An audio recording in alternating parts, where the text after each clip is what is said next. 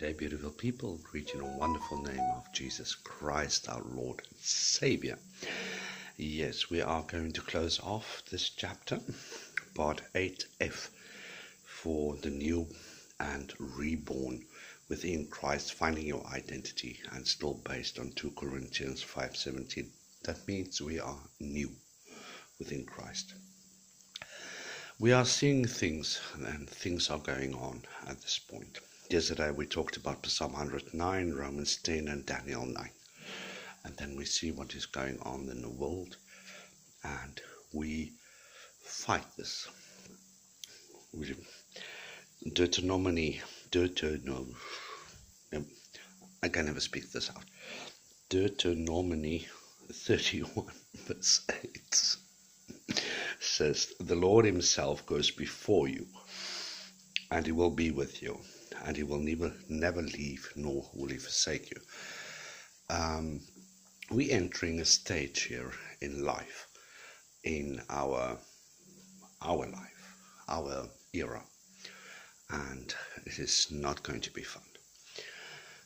We're going to have a little bit of tough things going on, but we have a promise. If you go look at Revelations 20, that is a chapter about Satan bound in the abyss during the kingdom age, and that is what we preach, and that is what we speak, that is what we proclaim and manifest as well.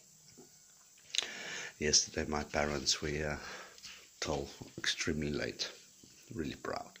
I love them so much. So I want you to go and have a quick read on Revelations 20. I'm just going to read the first verse. "And I saw an angel come down from heaven, having the key of the bottomless pit and a great chain in his hand." It's a vision that my boy had as well. And he laid hold on the dragon, the old serpent, which is the devil.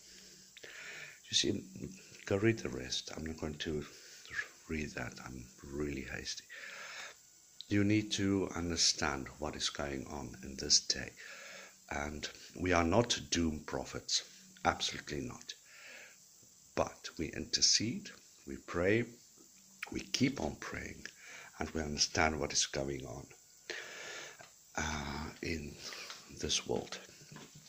If you look at the news, if you look at science, if you look at everything, it's like, whoa, we are really going into a thing here.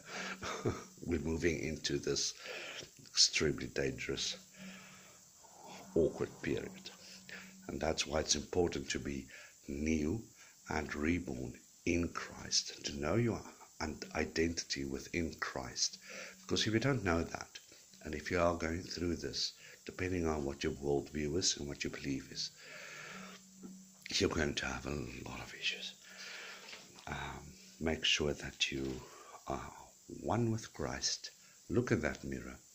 Understand what is going on. Believe, move forward. Like I said in previous videos as well, we are going to move into a new section, and we are going to maybe do that Holiness Bible study as well.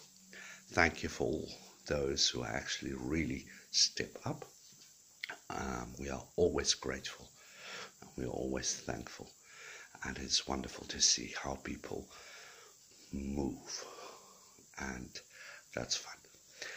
Okay. Have a blessed day and be one with God.